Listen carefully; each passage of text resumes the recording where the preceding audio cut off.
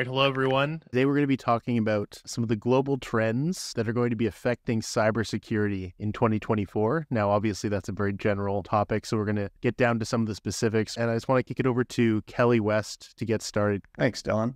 Last week, mid-November, The Economist every year does this. They do their world ahead. They're a great source for sort of the overarching trends in the global environment. This isn't technology. It's not security specific. It's to help everyone predict what will be happening in the next year. They talk about conflict in Europe, conflict in the Middle East, heightened tensions globally in the geopolitical environment. They talk a great deal about AI. AI shows up everywhere, essentially every trend list you're going to look at. And they talk about the green transition, how that's impact in this overarching environment. Then we need to look at technology trends. Cybersecurity is, by its very nature, just using here as a source, Gartner, they put together their trend report, the top strategic technology trends for 2024, and they didn't put it into a prioritized list, order these things in any way. They drew on a number of trends that they see happening in 2024 and grouped them, protecting investment, how they term it. And Gartner, of course, always uses their own terminology to define categories. You see a number of overarching technology trends around AI, trust, risk, security management, threat exposure management, AI, augmented development. You see AI, democratized generative AI. So you can see how important it is. It's essentially already taken 30% of the top trends list. AI itself is not just one trend. There are all the ways it will be applied, etc. Machine customers, arguably another way that AI will influence, where more and more it's not necessarily people that are interacting with technology, but technology interacting with technology. So you see amongst all of these trends, the sort of context in which the cybersecurity trends will take place. And then finally, and I just used two examples, they're not just technology trends, but cybersecurity trends. Just taking a few out of Forbes' top list, AI was showing up, of course, on both sides of cybersecurity, AI to defend, AI to attack. If you look across at cybertalk.org list, you see AI at the top, and then you see API security. And I just want to draw a parallel. The Internet of Things cyber attacks and API security, these are both just new threat surfaces that are exposed. And so there's new attack vectors that cybersecurity has to pay attention to that have become increasingly important. Less than zero trust architecture. These were on the 2023 list. It takes time for people, tech companies, to react to these trends, and we're seeing regulation and other AI impacts in citizen-generated products. Overall, that just kind of sets a context for the trends that we're going to talk about and the things that are influencing.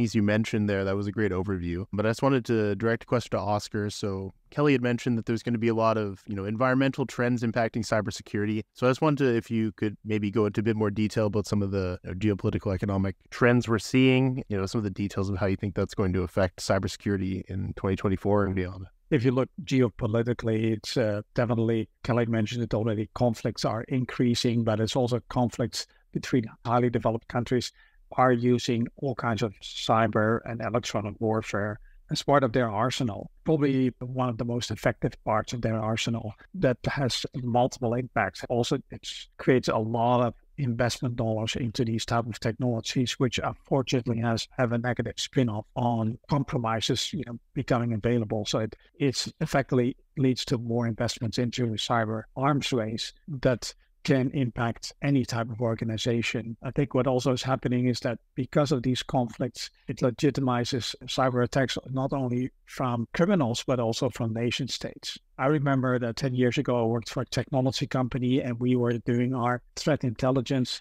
kind of discussions and doing our threat assessments. We thought, well, we're never going to be a target for a nation state, but they're going after the NSA and all kinds of other organizations, but definitely not after us. But that has changed. SolarWinds was attacked by a nation state, and actually the government is taking action against SolarWinds and their CISO, as an example, just because they weren't well enough protected against that. And so we're seeing that going to increase. So very much the political landscape is going to have an impact. on us and making cybersecurity even more important. And economically is kind of going a little bit the other ways where we're seeing kind of, leveling off of growth. That often has the impact that budgets are, going to get constrained, in especially areas like security. People immediately look to, well, can't we save some money there?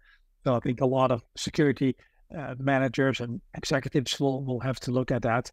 And so you get this complicated situation where on the one hand, the trend is to get more investments in cybersecurity on the bad side of things. And then if you're defending, then you're being asked to cut your budget and tighten your belt. How is that going to work together? And then on the other hand, on the technology side, AI is coming. So, but of course, that's probably also an additional investment, so an additional cost. It also is going to help the bad guys as well. So it's not necessarily the trend is your friend. And you had mentioned that, conflicting push and pull from restricting economic conditions, but also heightened security risks. Do you think that's going to affect the technologies that companies are choosing in cybersecurity? The types of technologies that they're implementing or prioritizing? Well, I think they have to be forced to prioritize and really look at what are the top level risks, where are they coming from, and so where, how can I spend my scarce security dollars as wisely as possible, right? And so what we're seeing that known vulnerabilities are routinely being exploited now with continuous warnings from CISA and the FBI to take care of that. And industry is still responding relatively slowly. That's definitely hygiene or basic things that still, need to get in place across a lot of industries. Some industries are there, but not everybody. Kelly, you had been mentioning, AI taking up, a third of that matrix in the Gartner report that you had mentioned. So, the use of AI, in generative AI specifically is showing up, everywhere. What are some of the important considerations of AI relating to, application and cybersecurity that we should be thinking about in 2024? The AI topic is its own large topic. One of the things they talked about was threat exposure management. And so that's a very important aspect of the trends overall. I think it relates to the geopolitical tensions that Oscar's talking about, where it becomes more acceptable to even attack the economy of a nation if they're not in the block of allies you have. And so threat exposure management is going to be an increased focus all around, not just as it relates to AI.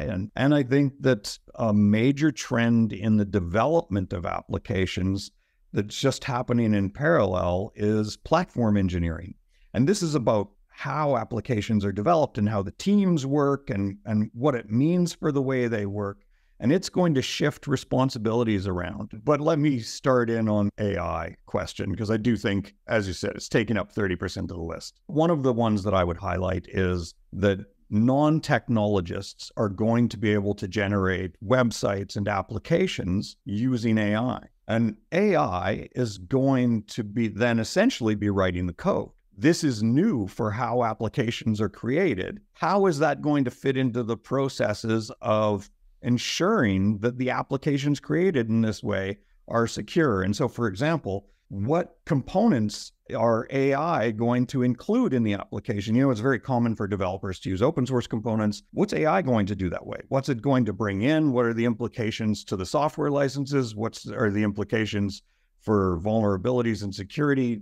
It's going to be very important to treat this new way that applications are created properly from a security assessment perspective and get the correct tools in place to ensure that, since there's no eyes on it. But I think there's other important aspects as well. It will accelerate a trend that we've seen over a long-term trend.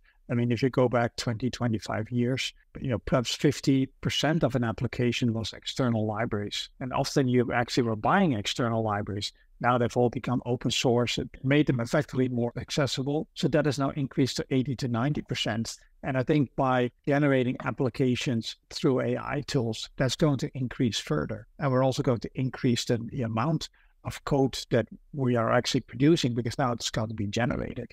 So this means it's going to be more code out there. There's going to be more libraries with ultimately known vulnerabilities, right? Because even if we generate the perfect environment right now, and there's no vulnerabilities in the libraries that are underlying these websites that have been created, in 6 months, there will be a few vulnerabilities in them. And in 12 months, a few more. And are we, ongoingly going to manage that? Are your AI tools going to do that? Very likely not.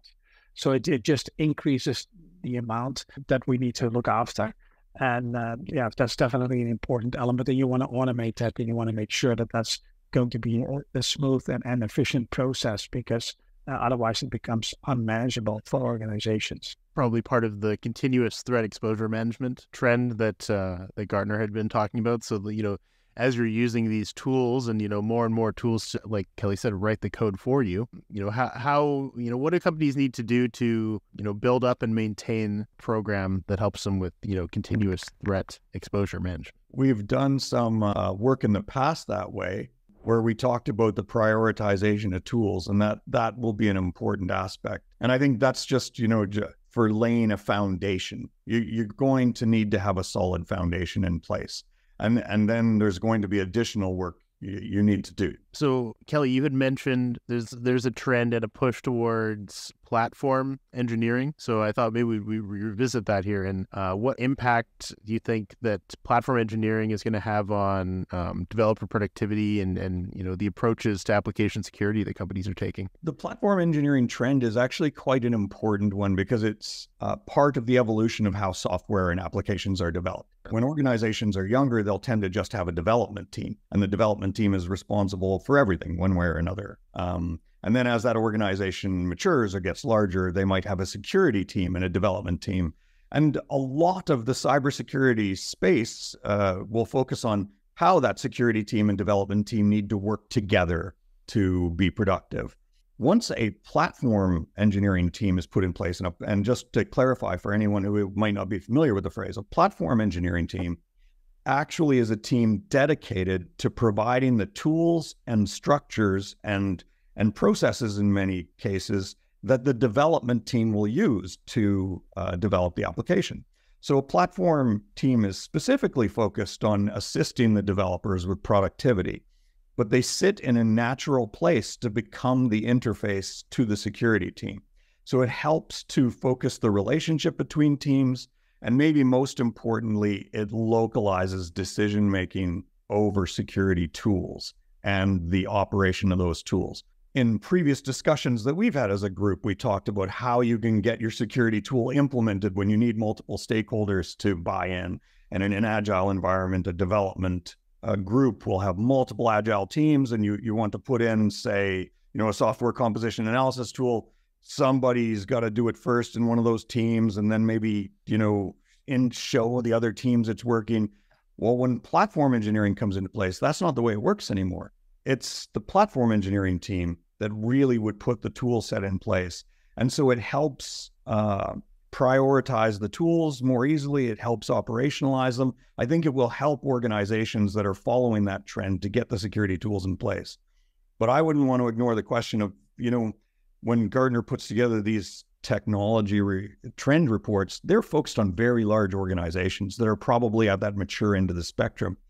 For smaller organizations, they have to think, okay, we are not ready for a platform team, but what can we do to ensure that we're putting some decision-making structure in place so that we can choose the security tools we need in order to be properly positioned to defend against all of the trends that we're discussing. And I think that can be a really important consideration for them. It's a lot of information about, things we're seeing in 2024, but what do you think is going to spill over from 2023? Well, definitely, I think zero trust is kind of a long-term prediction.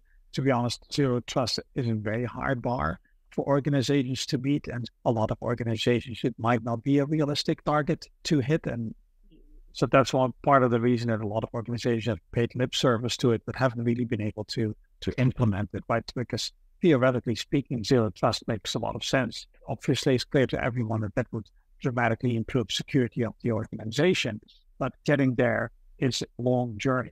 And so that's not something that you do in a year, and for a lot of organizations that they might not even ever achieve. So I think that's why perhaps we're going to see some kind of other targets that are a little bit less than zero trust, but going in that direction that are more realistic for a lot of organizations. I think there's another one that probably really got started in 2023 and is a result of one of the trends they're even citing for 2024, which is increased regulatory focus on cybersecurity. And that's the software bill of materials, or SBOM requirements that are showing up. And just by listing out all of the components in software, it raises the awareness around those components. And so it's going to necessarily raise the awareness around vulnerabilities in those components, which is the intent. And the whole ecosystem for software bill of materials and SBOMs is still very young and is going to be maturing during 2024.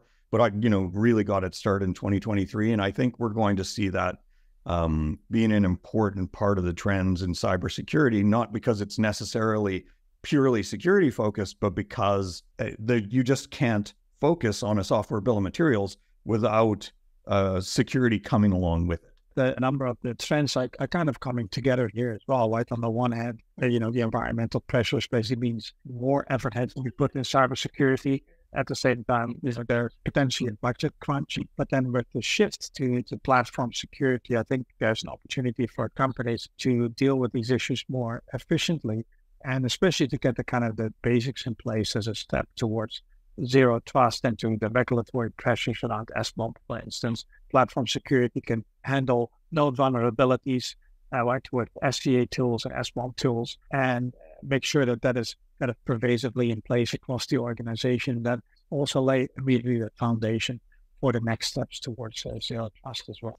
All right. So to wrap up the discussion, I'm hearing that there's going to be quite a few factors driving increased priority on application security in 2024. Geopolitical increased urgency caused by geopolitical and economic concerns, especially some of the conflicts between more developed nations with more developed security or threat programs. And that's going to be investing more and more in cybersecurity where they haven't before. There's also going to be the economic concerns of constricting budgets for security that's going to be pushing against that. So companies are going to be focused on finding efficient ways to increase their overall security. And so, one of the things that's going to be leveraged on both sides of the battle is AI. So, this is, AI has potential to be, a cost-effective way for companies to generate intelligence that they weren't able to generate, manually, don't have the manpower to. But it is also going to be utilized by attackers to generate threats, as well as potentially AI are generating software or generated websites, generated, pieces of code with vulnerabilities in them, which attackers might leverage. We're also going to be seeing managing threat exposure will be critical. And so that means, managing threats in your software supply chain. Merge base does come into the cybersecurity trends there. Companies are going to be needing to monitor open source threats more than ever. As well, we're going to be seeing approach to dev and SecOps that needs to be more efficient, and that might be having a platform engineering team. Whether we see platform engineering really take off this year is still to be seen, but companies are going to be aiming for a way to make their programs more efficient. We are also seeing, as a continuing trend from 2023, that governments are pushing for more regulation, software, including a focus on software bill of materials or SBOM, as a way to under those regulations or be in compliance. And again, companies are also going to be focusing on getting a solid foundation for application security in place, securing their supply chains, and that's going to be critical to face all these changes coming in 2024. All right, well, thank you both for joining me today, and thanks for talking about some of these top trends of 2024, and we'll see you all next time.